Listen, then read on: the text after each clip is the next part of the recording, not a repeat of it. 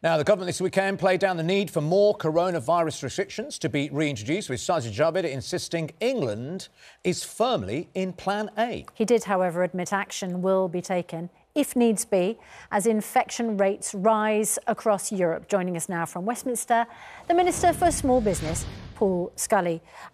Very good morning to you. Just on the situation there with China, as we've just been debating it, Feng Shui, apparently now OK, but as we were just discussing, we just wouldn't be talking about this situation happening here in the UK. There is discussion of a diplomatic boycott. Certainly that's being discussed in America. What's the UK government situation on the Winter Olympics? Well, to be fair, I'm not in the Foreign Office, so I don't really want to be, I always have my opinions, but I don't want to be getting in the way of diplomatic conversations that may be taking place. But clearly, you're right. It's, it's quite difficult to watch the news over the last few days about that situation, and you're right, that wouldn't be taking place if it was in our country. But I take Andrew Castle's last point that when he says not yet, I think there's lots of more discussions need to be done to make sure we can normalise relations. OK, let's talk then about the situation with COVID. We've seen over in Europe that numbers are getting extremely concerning. As a result, we have new lockdowns, for instance, in the Netherlands and in Austria. And Austria has introduced a mandatory vaccine. We know that if we ignore what's happening in Europe, it comes back to bite us. We saw that with what happened in Italy, where we seemed to sort of look at those pictures of the hospitals filling up right at the beginning of the pandemic, assumed it wasn't going to happen to us. And then we know the devastating toll of not taking it seriously enough. What is the government's position on new restrictions, especially in the run-up to Christmas, as we're all indoors, socialising, circulating more? It is a different situation, different picture in the UK, but you're right when you talk about assumptions. We should never assume anything. We've got to be driven by the very latest data and what we're seeing both in the UK and elsewhere. We have a Plan B, but we don't see at the moment any need to go towards Plan B. We wouldn't be a responsible government if we didn't have that in our pocket. But nonetheless, it's a different situation because of the success of the vaccinations, because of the booster programme that is continuing with success at the moment. The fact that case levels are the link between case levels and hospitalisations has been drastically weakened, and indeed deaths, because of the vaccination programme. Regarding the vaccination programme, though, I mean, part of the protests that are going on in other parts of Europe are because of compulsory vaccines and the threat of compulsory vaccine and vaccine passports. If we get to a situation here where simply not enough people have had the vaccine, I know you said there has been a successful vaccine rate, but we started off very well, but actually we're lagging behind lots of European countries now, simply because we didn't vaccinate young children as quick as some of the European countries did, for example. But if we get to a situation, there's still a sizable amount of people that haven't had the vaccine, and therefore we don't have enough immunity, and there's always a threat of new variants coming. What do we do then? I mean, surely at some point you may need to consider incentivising or indeed compulsory vaccination. Well, incentivising, yes, but compulsory vaccinations, I don't see it. What do you mean by incentivising then? So what does that mean? You said yes to that. What's that then? Well, in terms of encouraging people to go out and get their vaccination, positive moves towards getting a vaccination, rather than as you're describing, compulsory vaccinations, which is what nobody wants to see. But it's in everybody's interest to make sure that they're protecting themselves, but clearly they're protecting their community. Because you're right, there are variants that we need to keep an eye out for, the variants of concern. And we're right at the forefront of the sequence testing that we do here in the UK to identify those variants in the first place. So we've got to be vigilant. We can't assume everything, but we really don't want to be going down the road of compulsory vaccinations. And even before then, we don't want to be going down the road of limiting our economy again, because we saw how damaging that stop-start approach was this time last year.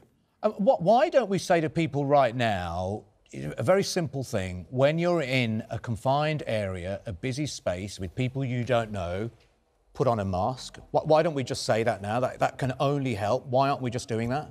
Well, that's what we're saying. That's exactly what we are saying. What we're not doing, we're not legislating for it. We're trying to put the onus back onto people to use common sense, to have informed decisions, and say yes, exactly that. Okay. If you're in closed spaces, wear a mask. In that case, you're saying it's common sense, and that's what you're saying. People in confined areas to wear a mask. Why did Boris Johnson do this? Let's see the picture of this. Boris Johnson on a train last week, busy train there, and apparently he had his staff with him as well. He's not wearing a mask. Are you saying the Prime Minister's not got any common sense and not following his own advice? No, we've seen this before. We've seen various. You couldn't find Mr. Scully, you just told us. People have watched it. You can't. People can rewind if they're watching this now. You just said you ask people to use their common sense and I asked you the question about confined areas. We've just seen Boris Johnson there not wearing a mask. I mean, which bit of that are we supposed to believe is common sense? I mean, it's not. He's not using his common sense. And if the Prime Minister, he's done it again 2 weeks ago in a hospital. Not wearing a mask, now on a busy train. If the Prime Minister's not using his common sense, why should anybody else, Mr. Scully? Well, look, it's not a monologue. I mean, basically, what you'll have seen with the pictures in the hospital and these kind of things, you're not seeing the whole thing. The explanation in the hospital was that the vast majority of the time he was wearing a mask. There will be times, I'm sure, that you'll find me. What about on the train? I'm sure there will be times that you'll find me when I'm coming off a train or something like that. I may have taken a mask off for 5-10 seconds, but when I'm on a train, when I'm in the tube, especially in a crowded thing, I do wear my mask for respect for other people as much as protecting me. So Boris Johnson, he'd taken it off. What was he doing at that point when he took it off? Adil, you've shown me a single photo. I don't know, but that's sort of what newspapers are there to do: to take photos of people, to put them in there, to write a headline, and get people to buy their papers. That's almost the definition of a newspaper. I can't give you any more context. It's the newspaper's fault. It's the newspaper's fault that Boris Johnson was photographed without a mask on a busy train. It was the newspaper that photographed them, but all I'm saying is I can't give you any context. I don't think it was a newspaper. It could have been somebody on the train. I don't know who it was. I mean, I don't know whether he had press following. So you don't know. So basically, you don't even know. But what I'm saying is you've sent me a single snapshot of the Prime Minister. But you're the one who just told me it was common sense. You just said use your common sense. And I've shown you an example of the most important person in this country who's leading us who hasn't shown common sense. Why? But I don't know the context of that single The context snapshot. is on a train and we're in a pandemic. I'll give you the context. We're in a pandemic. He's on a train. How much more context do you need? You didn't give me the context. You just told me I don't know. You don't know who took it. You don't know where it was. You don't know whether he had it on before or not.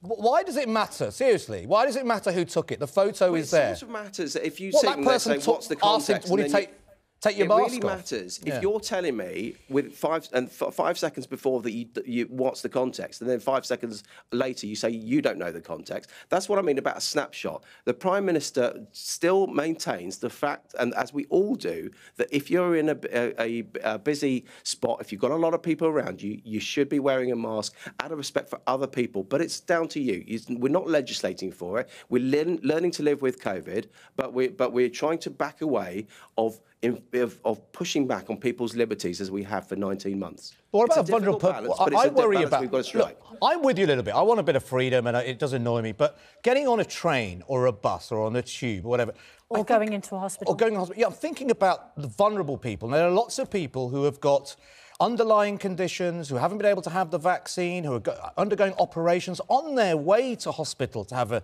have treatment. They can't use public transport because people like the Prime Minister Boris Johnson may, in some context, take his mask off. And so do you not see that we should help those people? It's not about me or you or our freedom. It's about helping people who just haven't even got freedom, but their life might be threatened, their health might be threatened. Surely you can see that, Mr. Scully. Adil, let me give you an example. Yesterday, I was travelling back from London to home. I got on a bus and I forgot to put my mask on. I paid. I put my mask on. If someone had taken a photo of me at that point when I was tapping my card on the Oyster reader, I would have not had a mask. Within 5 seconds of doing that, I had the mask in my other hand. I had my mask on. So the message remains the same.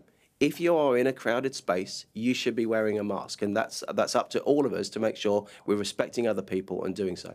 Okay. All right, Paul Scully, thank you very much indeed.